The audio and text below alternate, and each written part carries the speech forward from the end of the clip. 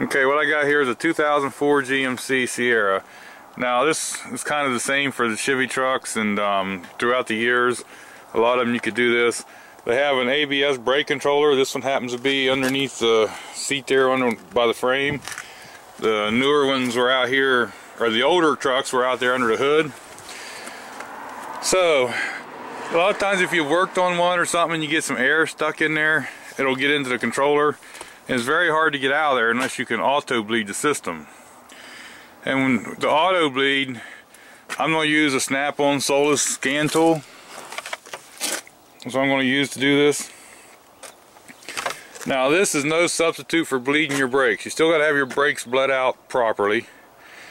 This is just to regain pedal height and pedal feel that may be caused by any kind of air stuck in the ABS controller, and stop any effects from that. One other thing real quick, I use a bleeder, or brake bleeder like this, where you stick this over the bleeder on the wheel cylinder or caliper or whatever, and you pump this up and bring a vacuum. It sucks fluid through. It's kind of like gravity bleeding, only it kind of speeds the process up. And I bleed most of my brakes by myself, and I can usually get it with that. Now the other thing is, some people like to pump the brakes.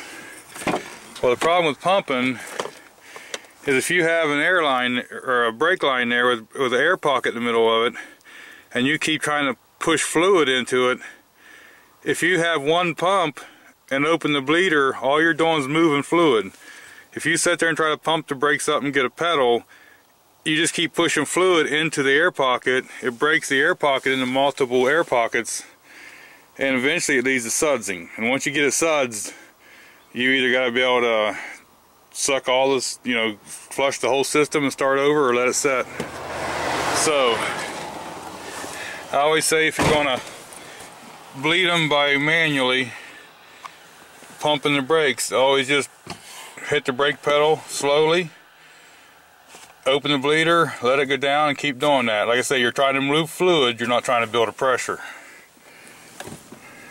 Okay, now this is a Snap On Solus Ultra, so other computers may work a little different, but I'm not sure if you can see the screen. But I'm going to go down here to automated bleed, and it tells you that it's referred to service instructions to give you instructions.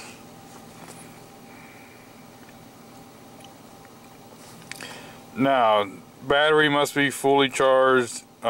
Check fluid levels, set parking brake, transmission park, neutral, and zero. So what they're wanting you to do is have the emergency brake on.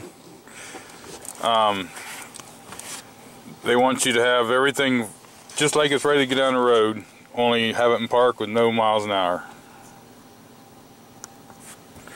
Now it says to hold or apply and hold brake pedal to activate the test. Now what you're going to do is you're going to hold the brake pedal down, but you're not going to try to manipulate it. You're going to let it do what it wants to. What this thing's going to do is activate the solenoids in the ABS unit. So your brake pedal is going to go up and down to the floor, it's going to vibrate, it's going to do all kinds of stuff, but you just want to keep enough pressure on it to let it do its thing. Okay? So now let's go ahead, and I don't know if you'll be able to hear this thing do this or not. You'll hear the anti-lock brake solenoids cycling. So let's hit go, but now you got to keep your foot on this until it's done. There's, I don't know if you guys will be able to see this.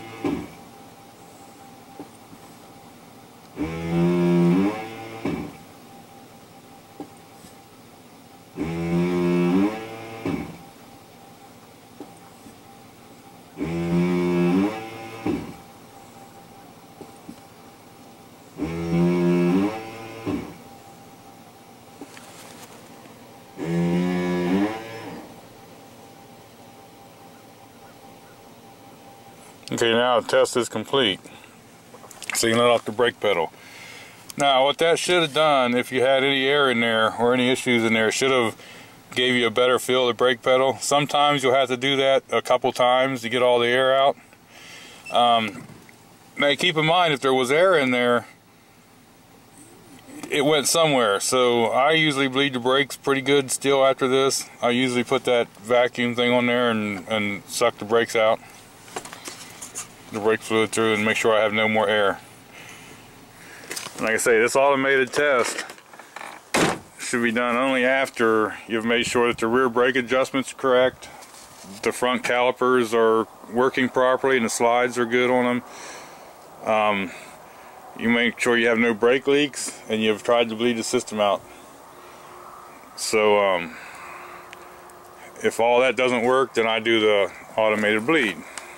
Now I know in the older Chevys there was a connector up here that you could disconnect to go to the wheel sensor, for the speed sensor on the front wheel. You could disconnect any of them.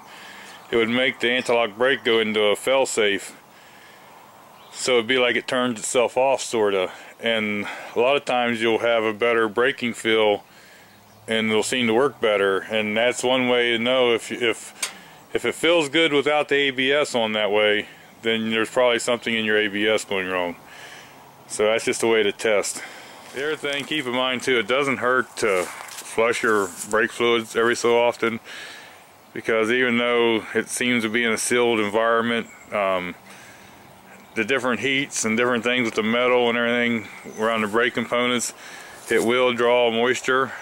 The newer brake fluids is not nearly as bad as older times when they had really water problems with brakes, but you'll still draw it. So if a person was to bleed their brakes out and flush the fluid once a year, they'd probably have a lot less problems. And the little rubber caps on the bleeders, leave them on.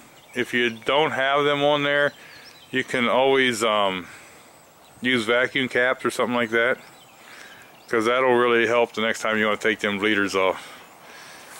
Alright, so hopefully any of the information I gave in the video maybe will help Mr. Robinson. So have a good one.